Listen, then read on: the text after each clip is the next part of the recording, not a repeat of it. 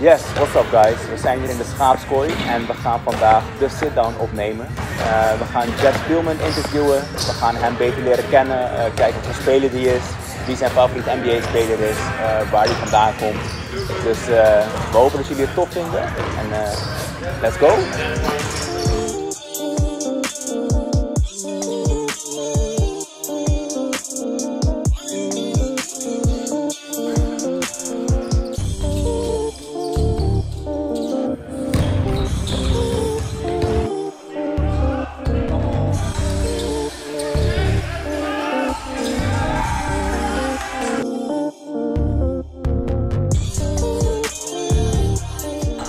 Like I just said, we're here with Jett. Jett, welcome. Thanks for having me. Hey, how are you feeling, man? I'm feeling good. You know, a little tired from practice, but feeling good. No problems. Okay, what do you think of the Netherlands so far? Well, unfortunately, you know, with the lockdowns, I haven't seen a lot of the Netherlands. But I came last year a couple times to visit. I went to Eindhoven and Amsterdam. It was beautiful. And the Dutch people are awesome, super nice and welcoming. So it's been a good time, even though we've been locked up. Yeah. How was your welcome here? Do you remember? Yeah. So obviously the day of travel is a whole lot. I had like a 12-hour layover in Copenhagen, so I was ready to get here. Okay. I get off the plane, I see Viger there holding a sign with my name, so it is a warm welcome for sure. All right, well that's good to hear. Have you been able to embrace the Dutch culture? Although we got the lockdown, but have you embraced the Dutch culture a bit? Yeah, for sure. Trying to do what we can. We got great teammates who kind of tell us like, learning some words and stuff like that. But again, with the lockdown, it's tough to see. But I walked around Nijmegen a decent amount and eaten some good food. So nice. Yeah. What are some Dutch words that you can already say? Slaap lekker is a good one. Yeah. Eet smakelijk, eat well. Hoi is hot, just do. I think doei is like the coolest word, a good way to say goodbye. So. Okay.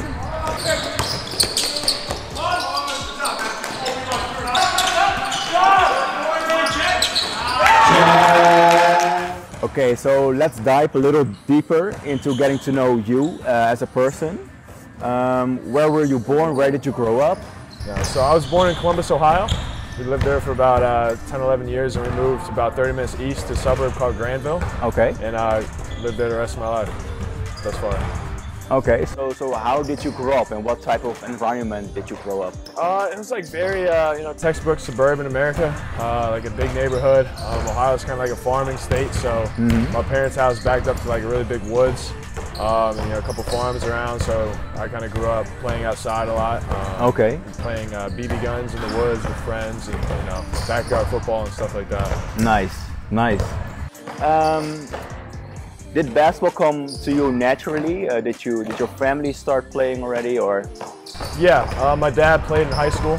Okay. He was always a big basketball fan, but for me, I was kind of like a late bloomer physically. It took me a while to grow into my body.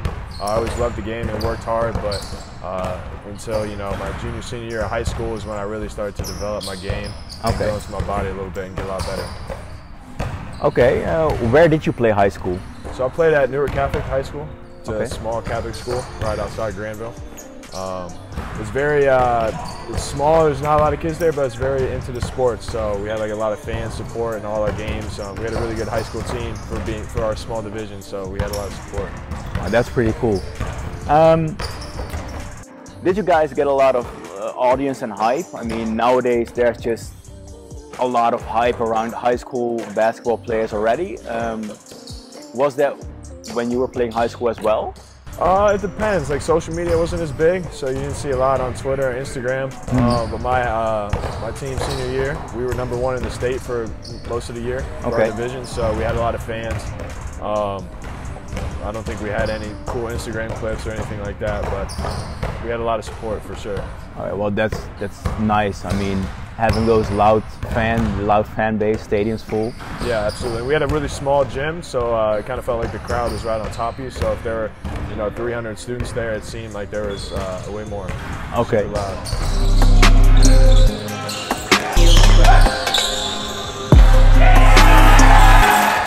Where did you go after high school? Was there a recruiting process or? Yeah, so I had a few schools recruiting me at the Division II level. I decided to go to Ashland University for 2 years. Then after those 2 years, it just didn't seem like the right fit, so I transferred to Denison University, which is where my best friend played, and it was real close to home, so I was able to, my parents were able to come to all the games, and through that I was kind of able to develop my game a little bit more. Okay, and how was the college experience? College experience was great. It was different going from a Division II level to Division III. The competition wasn't as good, but I felt like I was able to get like a little bit more like the college experience, and I met a lot of cool people, and something like the after games with your college teammates in the locker room goofing around are some of my favorite memories. Okay, and do you have a specific memory that stands out that you will always carry with you? Yeah, so we won the league tournament my junior year. Okay. So I remember like coach walking in, everyone spraying him with water. Yeah. And one of our teammates, it's like a small locker room, had like the big jug of water and poured it on him. But then water got everywhere, and like 3 people like slipped and fell. So it was kind of funny. Yeah.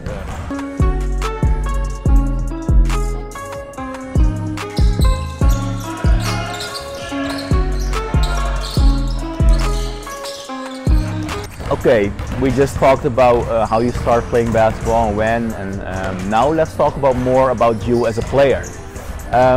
What position do you play? So I played a 4, forward, so I kind of play inside and outside. Okay, and how would you describe your style of play? I try to just do a little bit of everything. I can shoot the ball really well, I can stretch the floor, I can also play inside. I think I'm a good passer, high IQ player. I try to do what I can on defense. I'm getting a lot better on defense. So just trying to further develop my game to be able to do a little bit of everything. Okay. And if you would compare yourself to an NBA player, who would it be? Probably like LeBron James, I would say. Okay. No, I'm just kidding. I'm kidding. Like Lauri Markkanen, he kind of plays inside, outside. He really gets to the left block and goes to work. So I try to, whenever I need to get a basket, I try to go to the left block and see what can happen. Okay. Rather have the game-saving steal / block or a game-winning shot? Game-winning shot. For sure. Why? For sure. I just think like every kid kind of grows up in their backyard, like 3, 2, 1, and shoots the shot, and so I've had a couple like go-ahead shots where it was tied or we were only up 1 with like 20 seconds left and I hit a big shot, but never like had the buzzer hit one. So okay, I'd like to get one of those for sure.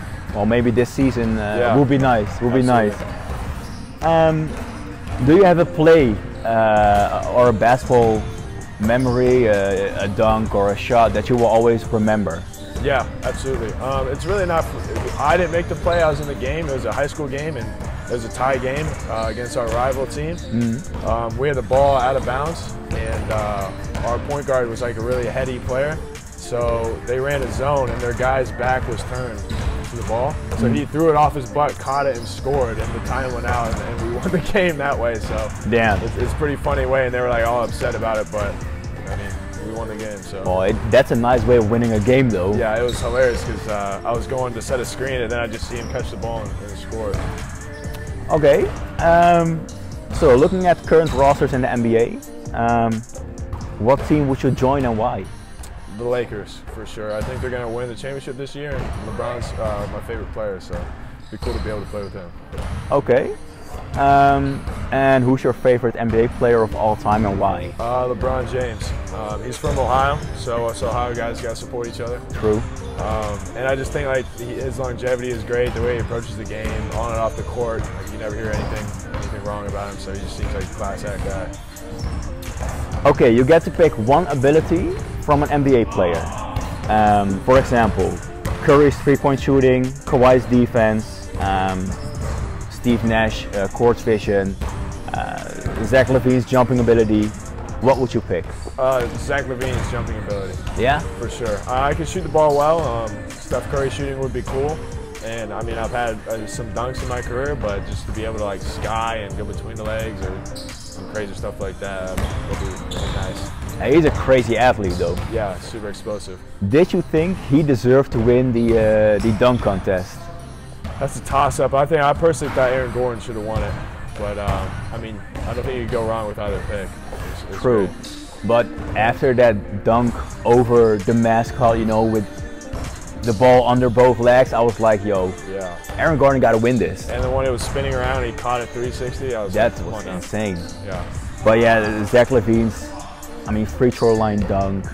I saw him do a 360 from the free throw line. I mean, that's pretty insane. I mean, you couldn't go wrong picking either one. True. So either one deserved it, for sure. So okay, Zach LaVine's jumping ability. Yeah. Well, what is the dunk that you would really want to do then? That's a good question. I'd want to go be able to go between the legs or from the free throw line. That's either insane. One. Yeah. That's I've crazy. never been able to do either one. Pretty hard. So if I could jump from the free throw line, it'd be pretty cool. Okay, nice. That's a good pick though.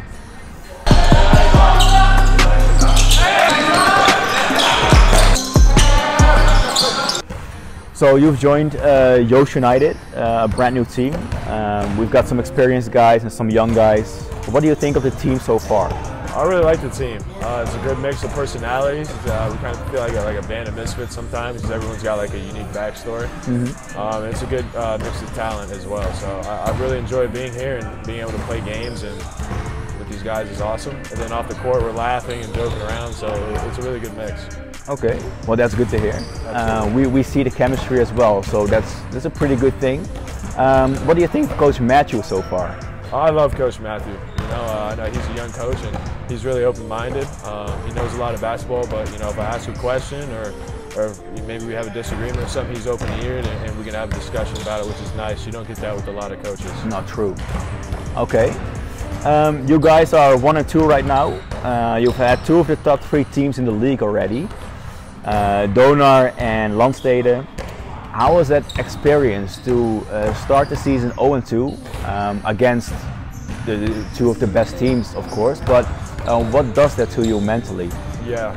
I mean, no one wants to start the season 0 and 2 or lose games, but if we're going to lose 2 games, I bet to the top 2 teams, it's all right. I think it showed like our club and our team, like the level of play we'd have to play at to be a top team. True. And it kind of started off season on a bang. So, all right, like we're going to play the top 2 teams. We see where we need to go, and then let's just build off that.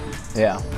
And you guys won the last game, of course. How did that feel to you guys? It's nice. It's great to get a win. I mean, for me personally, it was the first basketball game I've won since like last March. So it's a nice feeling to get like a win in the column, with the COVID lockdowns and everything. So, and it's also something to build on. Our first 2 wins as a club were kind of taken from us with the restart. So it's big for the community. Yeah. Okay. What do you bring to the team? I think I bring a lot of things. I think I bring some experience. Obviously my skill sets on the court helps. But I think off the court, I'm a great teammate. I try to bring everyone together if everyone's laughing or maybe do something goofy. But I think I just bring an all-around game to the team. Okay. Let's go back to your college. You play college, obviously. Was the goal to go to the NBA, or did you also had a backup plan of playing overseas somewhere? Yeah.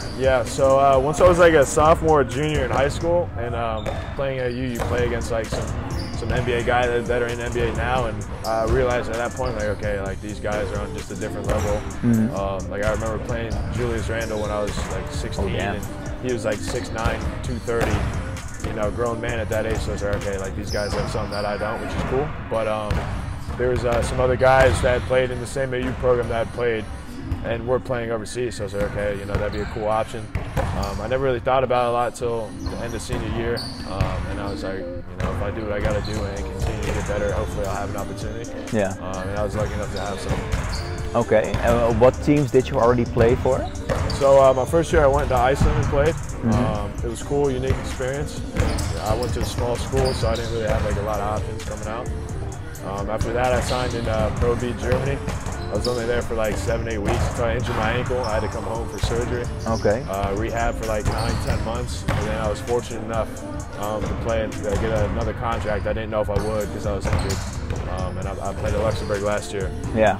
So it was a good experience. Like it's not the best league, but it was able for me to like fully rehab back and get back to like my normal game and feel comfortable in my body again. Okay. And what do you think of the Dutch league so far? The Dutch league is good. It's the most competitive league I've played in, which is nice. There's a lot of size. And like you said, you have 2 to 3 Euro Cup teams in it any given year. So it's good to see like the level where I want to be at and where I want to play, and to know that like okay, like I belong here. And just it's more motivation for me to get better.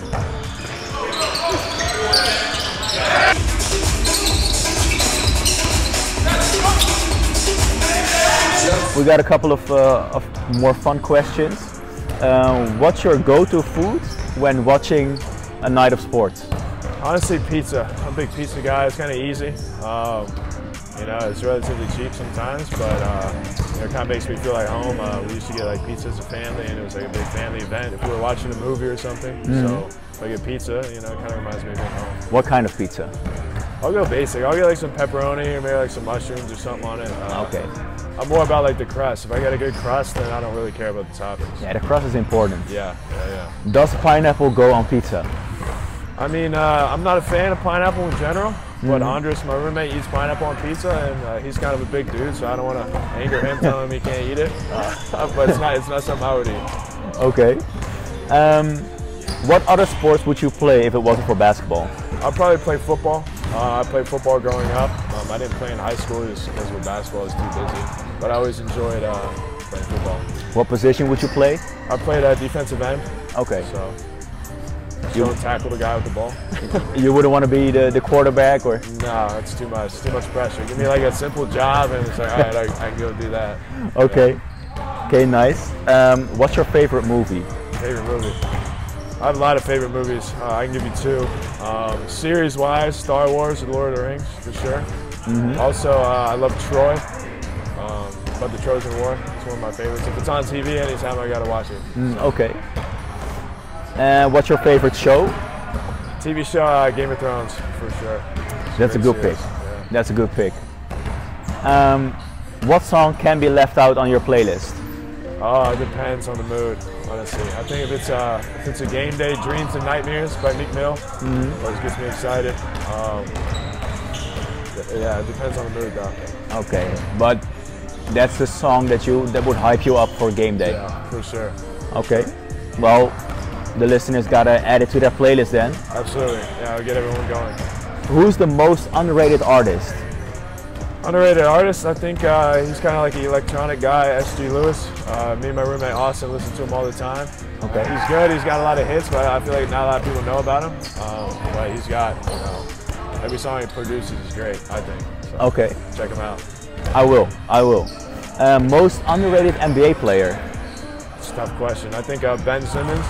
I think he takes a lot of heat for not being able to shoot the ball. Which, I mean, obviously you can improve at that, but at the same time, like, he's elite at everything else. He's a great passer, he gets to the rim, he rebounds, and he's a really good defender. So. He's a big size as well. Yeah, he's huge. He's like 6'10", he's well built. So I think people don't appreciate him because they see Steph Curry and they're like, well, everyone has to be able to shoot the ball like that. True. But, he still dominates the game. Yeah, I hope he gets a good three-point shot, because that will make his game pretty much unstoppable. Yeah, or even like a mid-range. Like if he could shoot a mid-range pull-up, that'd help. So he could hesitate, get to the rim, or just pull up at 15 feet. Yeah, especially with Embiid also in that team. I mean, that'd be lethal. Yeah, you gotta space him out somehow.